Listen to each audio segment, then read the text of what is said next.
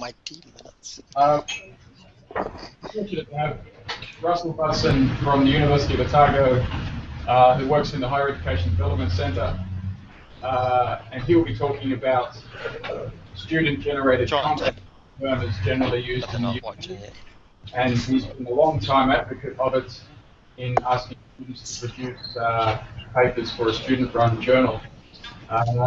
Then Willie Campbell at Otago Polytechnic works for Capable NZ, which was formerly called the Centre for Assessment of Prior Learning. And from what I could gather, they were some of the more advanced collection of ideas people on that notion of recognition of prior learning, which they were quick to correct and say assessment of prior learning. The difference primarily being, I think, the memory is that recognition of prior learning is usually preoccupied with what formal education have you done before, show me your certificates, and that will accelerate you through this course. Whereas assessment of prior learning is a much more intensive process of interviewing somebody, extracting from them the evidence they need to accelerate through the course as far as possible. But Willie will correct me if I'm wrong on that. She now works, that organisation has now changed its name to Capable NZ and does some fascinating things. So I'll mute our mic and we'll, I'll just plug in our speakers so we can hear Russell start us off. Just give me a tick, Russell. Okay. Can you test? Yep. You hear me all right? We can. Thanks very much, Russell. Okay, thanks, Lee. Okay. Hi, everyone. So I'm at the University of Otago in the Higher Education Development Centre, and I'm looking at the clock now, and I've got 10 minutes to zip through a number of slides covering the topic around student publishing. So I'll flick over to share my screen, which should now be visible. Is that right, Lee? That's great. Thanks very much. Does that come up? All right, so I'm just going to, as I say, do quite a quick flyover. So I won't be going into the detail. It's just a sort of a teaser to give you a feel of what we have been looking at here at Otago. So we started off with this problem. It's sort of a dissatisfaction by students regarding the effort involved in writing research papers. These were medical students that felt that they did all this work in these research projects and pretty much they were thrown into a drawer. And really it came down to this idea that my research paper as an undergraduate and my coursework, I do this bartering system where I swap it and I get a grade back. And the feeling was that, but I've spent so much time on that piece of work and now no one's looking at it, no one's actually reading it. What's the point of it? And so the process that followed after that, and we went through a few discussions and meetings, and I met with sort of second, third and fourth year medical students, about 6 of them, and really what they wanted to do is say, you know, can we gain some value from this work other than just the grade? I mean, what can we do with it? You know, with this piece of material, this 8 months or 6 months I've been involved in doing some research on this paper. So we started to look at the idea of an academic journal, and as a group we started to talk about the coursework. Instead of this bartering, this swapping for a grade, they felt that they should be distributing this to an audience. So why would I write if it's not for an audience and not for a grade? It's for someone to read and give me feedback. So this idea was that let's take these documents and find some way to distribute them, probably through the idea of an academic journal, to an audience. And whether they're graded before we do that distribution, but they felt it would be even better if they were graded after that, because then you could actually include some of the feedback. Now, they talked to some of the department people, and while the department was quite keen on the idea and said, you know, we support it as long as it doesn't affect your grades, of course, don't do too much work on it, it was seen as sort of an extracurricular activity, and therefore there wasn't any possible way it would gain credit. That didn't bother the group, so they continued to carry on working. What they were quite clear about, though, when they talked to some of the faculty members, was this idea around governance. We became clear that there were some student journals that were department driven. So the department set the journals up and it was students' work. But this group was very clear that they wanted it to be student driven. They didn't want other people defining what should be going into these journals. So they put together a quick structure where they kept control. set up their editorial board, had section editors, had their journal, had funding looking at advertising and printing and the distribution. Now this is all undertaken by 5 or 6 students, medical students, in their own time. So they're not receiving any time off, any credit. It's just something they're doing outside of their normal studies. But this distinction between department-driven and student-driven is quite core, because that editorial board to some extent operates as the gatekeeper on what goes in this journal.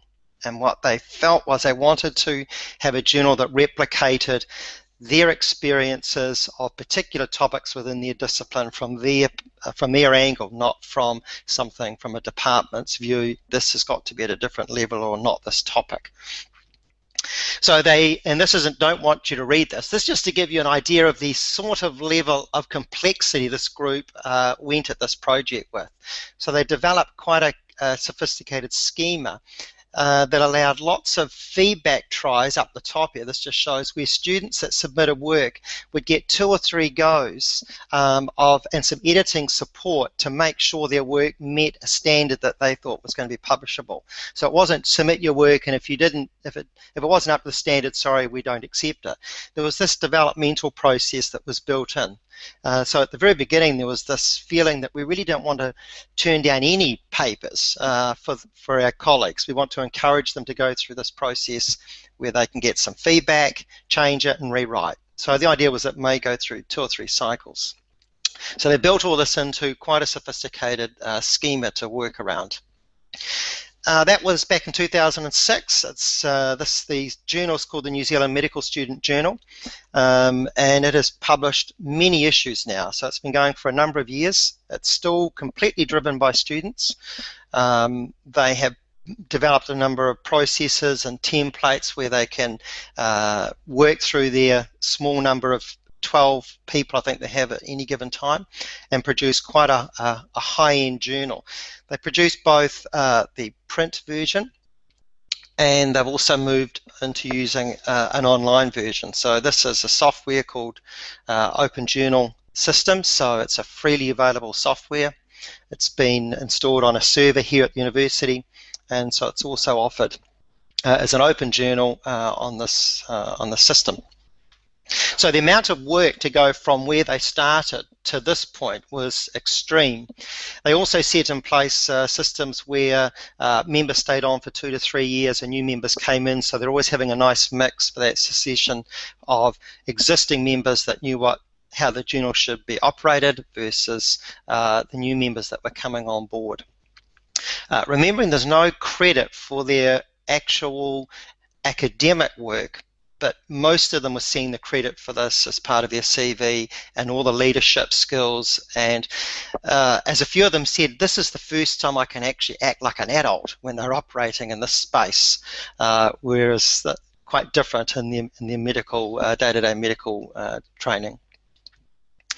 Some of the points that I just pulled out to highlight some of the impact. So it sort of provides a meaningful outlet for the work that was often previously abandoned. That was core. And these students that were running this journal went around their colleagues both at Otago and across the other medical schools, and we've had students submitting from Australia as well, informing them to pull out those old articles, those old research papers, and work on them and submit them. Certainly expose students to a research culture early in their career. So it demystified this whole research process, which is quite common for medical students. By the time they get further down the track and this pressure on for them to actually publish, they've built up quite a degree of resistance and fear. So it sort of demystified all this process. They were running it. They were actually in charge of running the journal and producing a high quality output. Certainly broaden and strengthen their professional development for those involved in running. They all took on quite mature roles. They operate this in a very professional manner and have done since 2006. It's gone through probably 100 students involved in the leadership and running of the journal since that time, and they continue to run it and be quite independent with some good support from the department. And it offers this opportunity for undergrad students to be able to publish, and it's got the student voice. There have certainly been topics in the journals that have been published that probably wouldn't have been allowed to have gone into it if it was a department journal. So it does hold on to this idea of the student perspective or the student voice as far as the content in the journal. So that was the sort of trial or beginning that we played around with this notion of journals and publication and writing for the finding authorship for the purpose of writing. We then tried with another department situating this idea of student journals within the curriculum, giving it some value within the course. You know, was it possible to get something like this working and gaining credit for it? So we tried it.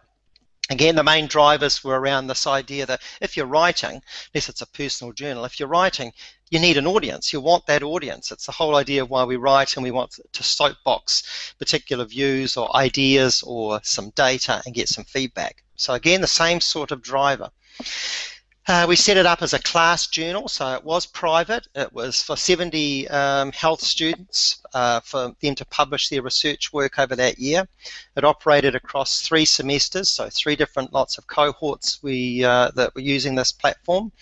And it did require considerable input from some of the faculty to be involved, but it was a private closed site, so only the 70 health science students had access to it, and about 6 faculty members had access to it.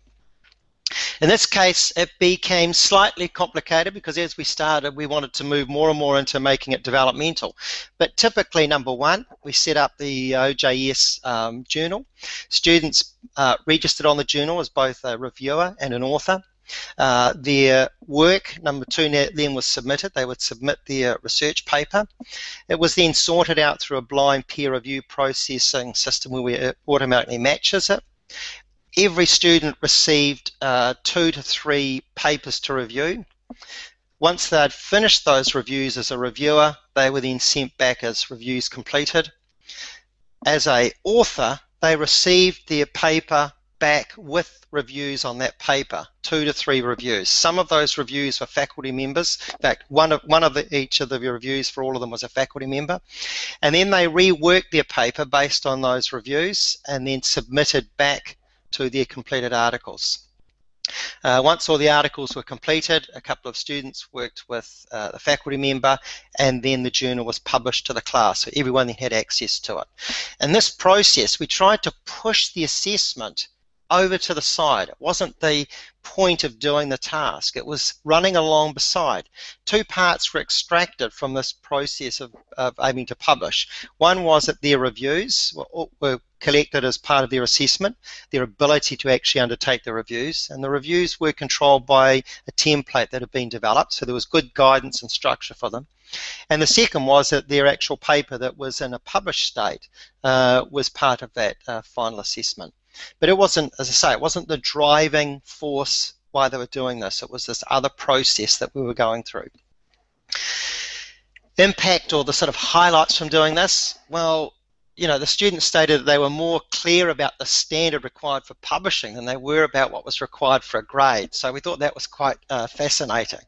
And certainly most of the ones we spoke to said they would lift the standard if their peers were going to be reading their work rather than just going to be submitted for a grade. And just about all of the students that we spoke with often around this whole idea felt that it was quite rewarding and meaningful because they were aiming for this audience, this whole idea of writing for an audience and knowing that there could be some feedback, but at least, as one person pointed out, people were actually reading my work. It was actually there and it was being read. We also found it interesting that after the course finished, and these are 3rd-year undergrads, that the site was gaining a lot of hits around what we call the end of our semester, around that sort of November through to January. And we made the assumption that lots of those students had gone home, were logging in and showing their grandparents and parents and friends and families. When the publications went up on the site, they used a template, so they're quite graphically attractive as well. That was automatically produced them into a reasonably nice finished product. And that's my quick flyover, and I see that my 10 minutes is up, Lee. Thanks very much, Russell. Give you a few seconds to transfer over to Yep.